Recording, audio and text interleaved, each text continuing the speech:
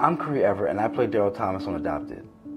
My character, Daryl, is an HIV-positive high school student. That life is not an easy one to accept at that age, but 21% of all new HIV infections are teenagers and young adults. Yet the most sexually active 13 to 24-year-olds don't even realize they're at risk for HIV, so they don't even get tested. In fact, the age group of my character are more likely than any other to have a undiagnosed HIV. So today, on World AIDS Day, I'm telling you, if you're sexually active, ask your parents about getting tested.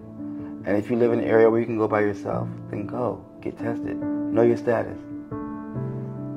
A positive diagnosis isn't the end of your life. It's just the start of a new kind of life. Let's end AIDS together. For your nearest testing location, go to hiv.gov.